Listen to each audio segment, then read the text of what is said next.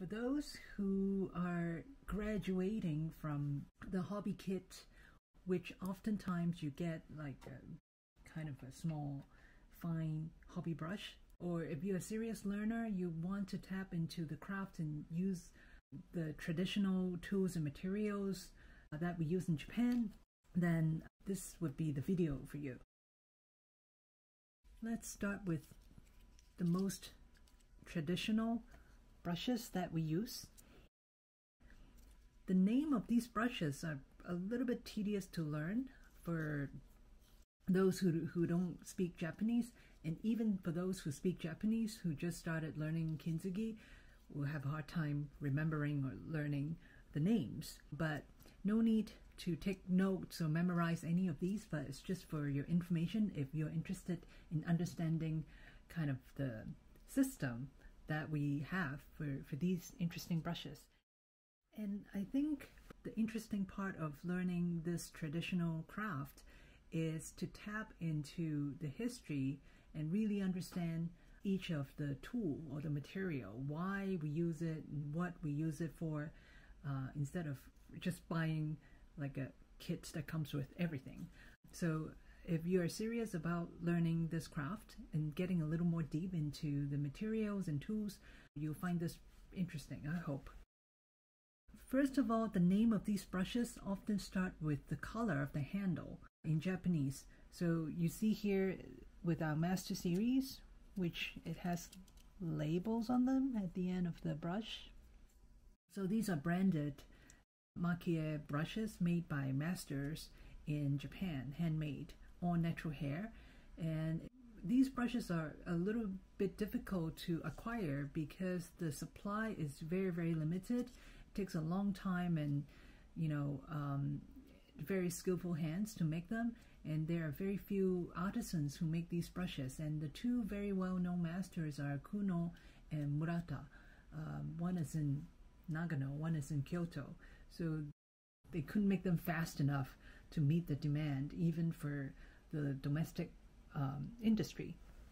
So that's why these are very difficult to procure. But if you have them, you are very lucky. And I have the other video teaching you guys how to take care of the brush, so I hope you can take very good care of them because they are not cheap and they are very well made and very precious.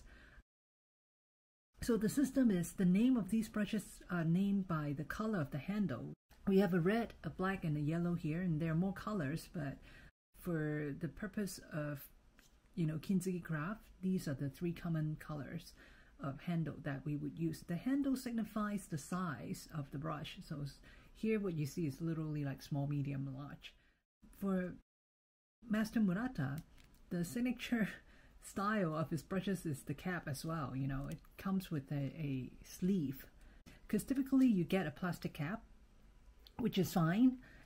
But for Murata-san, he actually made the cap with bamboo, which I find them very nice and interesting. I mean, definitely more fun and it's better than plastic as well. It's more sustainable than plastic. You just kind of slide it back and forth to use it as a cap.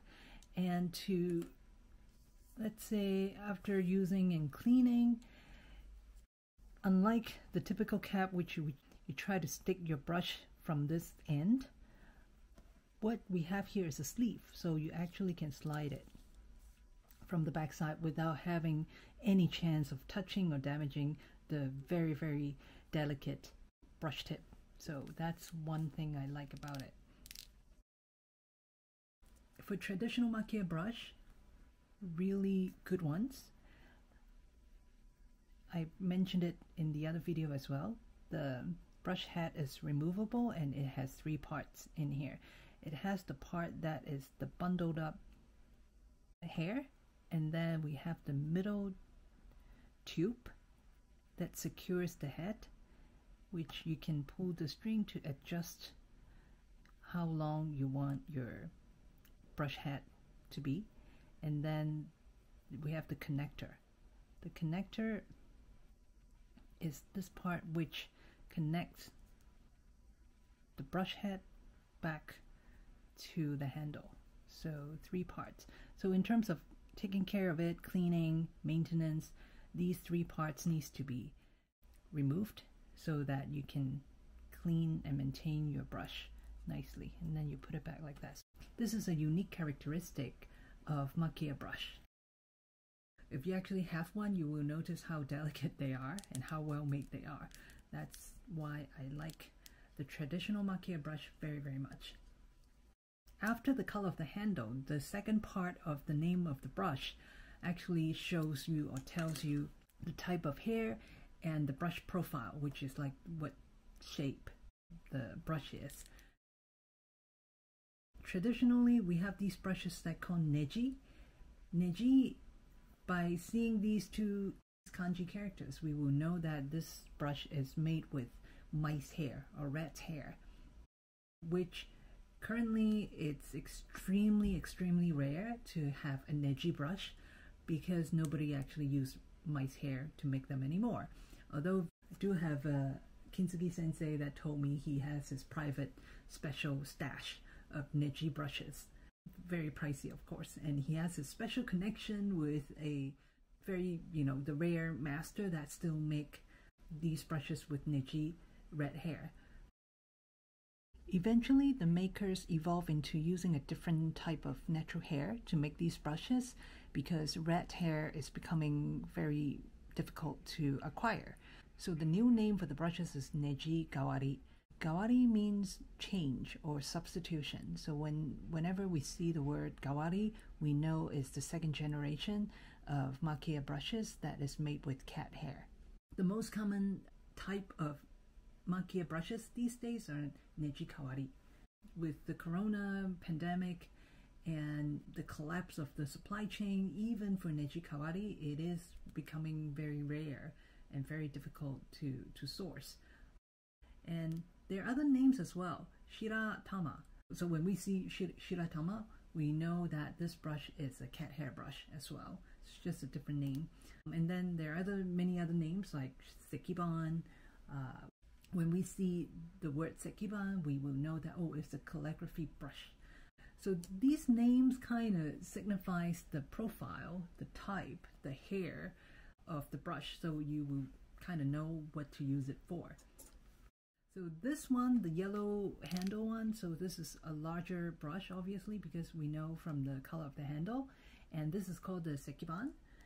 Sekiban, if you compare it with a neji brush, so sekiban is definitely much shorter and is a little bit more rounded, and it's bigger because it's a yellow handle. So you can get a sekiban in a different color handle, then it will be smaller.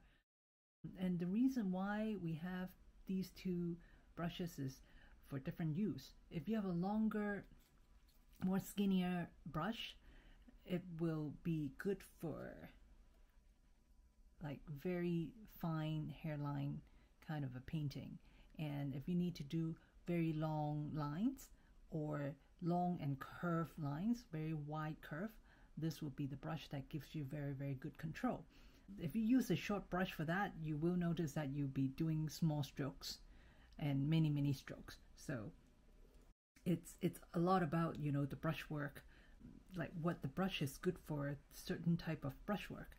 And since this one is a calligraphy brush, calligraphy, if you think of, like a Japanese character or kanji Chinese characters, it has many short strokes and strikes and dots, which calls for a shorter brush. Because if you have a long skinny brush, you will never be able to create those shape, those kind of marks. So in that kind of situation, you will use a shorter brush, which is more like a calligraphy brush. This is not like the designated brush for certain anything. It's just my personal preference and experience that I love using sekiban to fill in bigger patches like this one here. This is kind of small. I mean, this repair is not big. You can still get away with using this, but in terms of the efficiency for any larger surface area, use a shorter brush like the sekiban. You'll find it just faster instead of doing 20,000 strokes to try to fill in that area. And it'll give you much better control because the hair is shorter. So for those who have experience in painting, you know, like watercolor or oil painting, acrylic, you probably already know this as the basic understanding of paintbrushes.